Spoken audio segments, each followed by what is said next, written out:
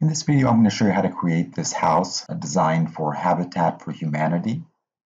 I'm going to show you how to build it in Revit. For more information on this house, you can open up this file. It's a Word document. It's located in your Documents folder. 2.3.1 Affordable House Site Plan. It shows the site where we're going to be building our house. Start out by going to Revit and open this file here, HFH. It's in your Documents folder. Once it's open, go to the File menu and Save As. Save it as a project, but append your initials to the end of the file. I am looking at the site level, and I brought in the what was shown in that Word document, the site plan. I'm going to draw the outline of the house here on the site using model lines. Draw a rectangle.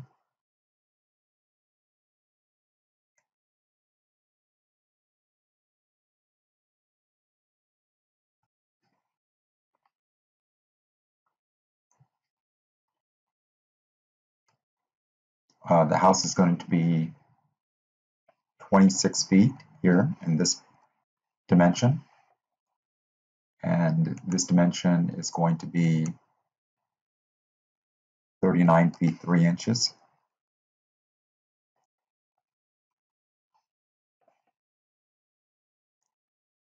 This is going to be the front of the house, and I want to plant a lot of trees in this side of the house to shade it from the southern exposure. My parking area is going to be over here in this area. So I'm going to move the house just slightly. You could position it as you like. Set it about there. These are the setbacks. You can't build beyond these lines. I'm going to leave a little bit of clearance here. Once you've situated the house where you want it, create reference planes. The reference planes will be visible on all levels.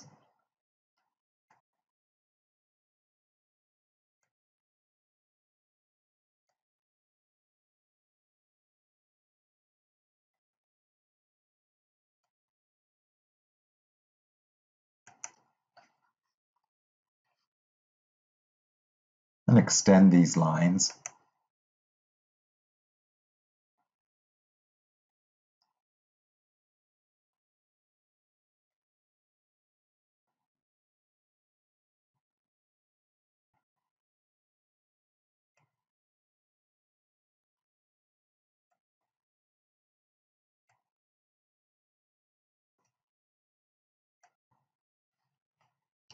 Now that I have my reference planes, I could actually delete these lines here, the model lines.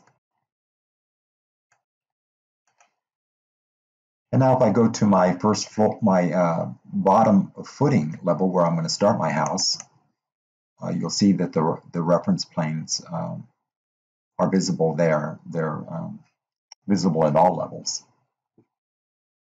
But the site is only visible on the site plan. It's not visible on the other levels.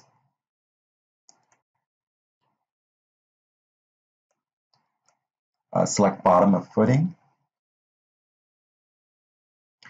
Go to wall. And go all the way to the bottom and select this stacked foundation wall, concrete. So the base constraint should be bottom of footing. Set the top constraint to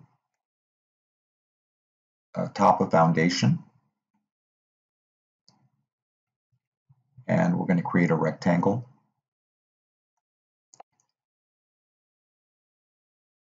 And we'll be aligning it later. Just draw a rectangle in here like this.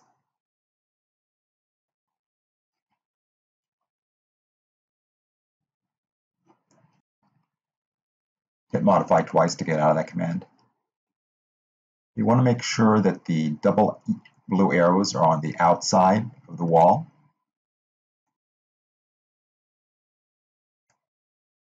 And they are. I'm going to use my line command. Before I do that, let me go ahead and pin these lines.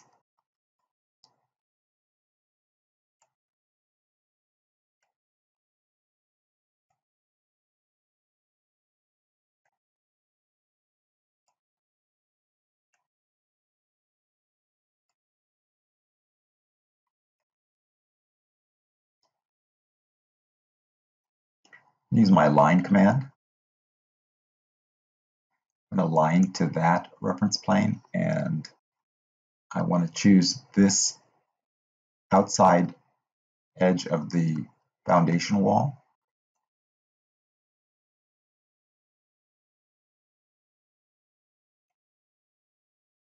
And I want to lock it.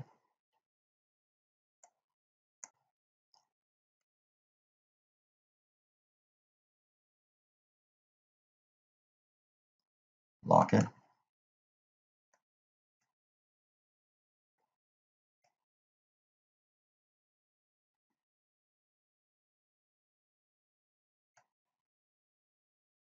Lock it.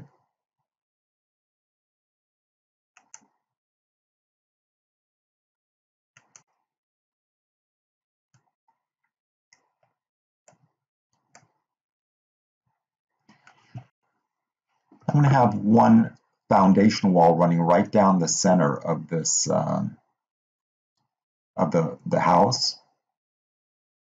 And create some model lines from here to here. And then I'm going to look for the center of this line and just draw a model line all the way down straight. Now I'm going to go back to my walls, and I'm going to choose the same settings as before, bottom of footing and top of foundation. I'm going to make sure that the line location is core center line, and then I'm going to draw a line from there, and it should be centered to there. I hit escape twice. If I go to 3D, you can see your foundation. And there's your foundation. It should look like that. I go ahead and delete these model lines. So I'm going to have an access hatch to go down from the first floor down into the crawl space for maintenance and repairs. But once I'm down in the crawl space, I need to be able to get to the other side of this wall. So I'm going to create an opening in this foundation wall. And what's called out on the instructions is 36 inches wide and 24 inches tall. I'm going to go to Components, Model in Place, and I'm going to model a wall. It's actually a wall opening, but I'm going to create a void, and I'll call it crawl space opening. Select OK. I'm going to create a void form, a void extrusion. I'm going to set my work plane. I'm going to pick a plane, select OK, and I'm going to pick this wall here. I'm going to create a rectangle, zoom in,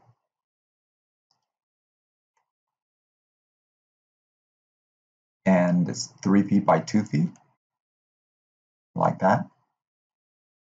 Select the check once, only once. I'm going to cut material away.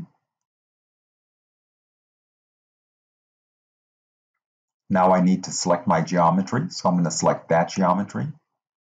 And I need to select the wall that I'm going to cut. I'm going to select that wall. And there's my opening. I'm going to finish. I'm going to go to first floor. I'm going to put down my floor. I go to Architecture, to Floors. I'm going to use this floor, generic 12-inch lumber. I'm going to pick lines. I'm going to pick this line, pick the 4 reference lines.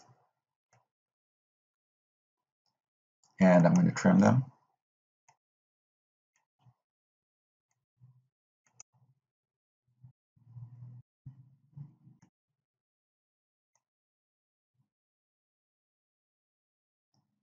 Hit the green check.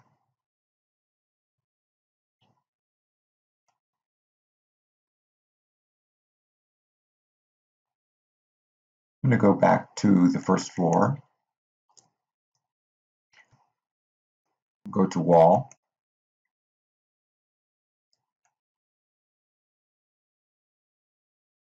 select this wall here, exterior stucco 2x6 wood stud. And once again, I'm going to use pick lines.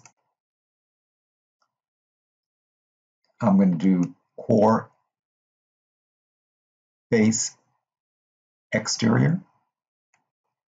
I'm going to pick the 4 lines, the 4 reference planes, and I'm going to trim.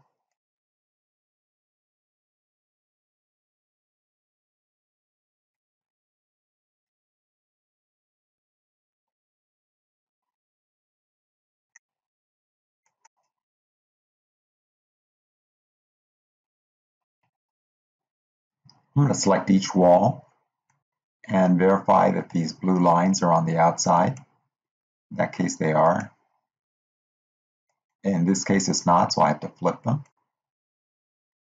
And I'm going to hover over one wall, hit Tab, select all the walls, and verify that the base constraint is first floor and the top constraint is top of plate. Go to 3D and my house should look like this.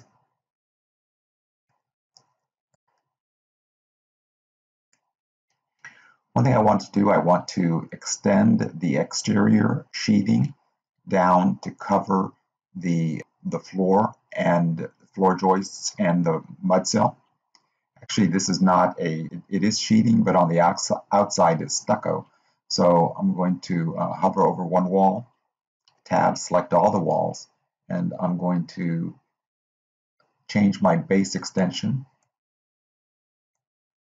to a -1 foot 2 inches.